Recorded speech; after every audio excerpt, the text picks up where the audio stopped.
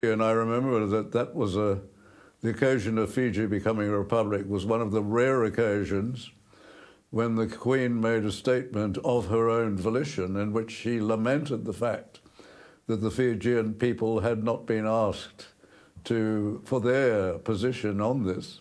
When you're in Fiji, you will no doubt possibly interview General Rambuka.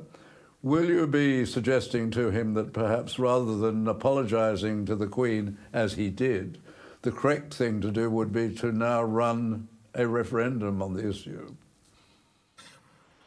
Well, the only thing about the big guys, these Fijians, is, I mean, whether I suggest that, you know, as you guys have just realised, it's not easy playing rugby against them. So I'll probably just keep my head down, to be honest, when I get to Fiji, because and try to survive drinking the kava.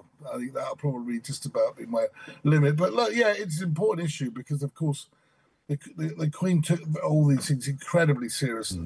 She's very, I mean, the most important thing I think that I would stress to anybody that has any views on changing systems and sweeping systems is to read as widely as possible. And it's great that it's 200 years for that.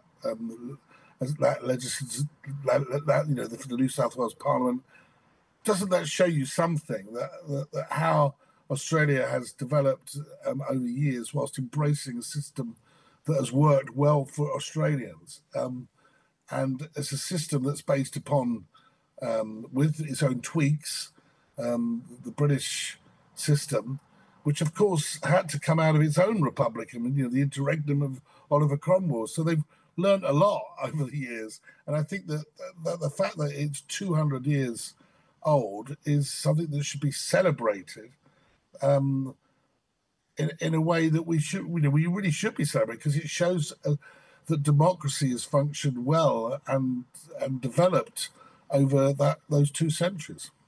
Well, and in relation to Fiji, there was an extraordinary link. I've noticed it myself when I've been there. Extraordinary link and respect and love for the royal family, and I hope it's continuing now. It'll be interesting to see what happens when Charles goes there, whether the same love continues, the same relationship continues between the people and the royal family.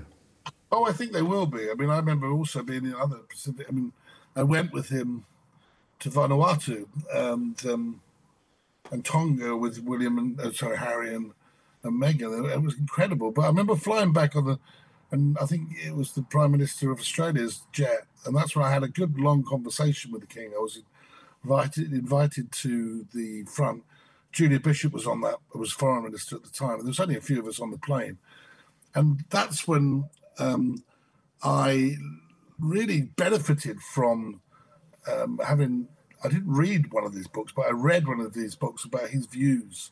And it was very interesting because you could have a very meaningful conversation having listened to hours of him reading this book out. And it was interesting getting his take on many, many things, including, I did like his sense of humor when he cracked a joke about, in one of his speeches, he spoke about wearing budgie smugglers, you know, to this Australian, got quite a laugh from it. But then he said to me, I remember he says, but I've never owned a pair of budgie smugglers in my life, which I thought, it was just the way he delivered it, it just made me chuckle myself. But we should always remember that, you know, this is a man that was raised on the Goons. Although he comes across as very serious and he cares deeply about what he does, he is a human being, and he has a very slightly eccentric sense of humour. But he is a very funny man too.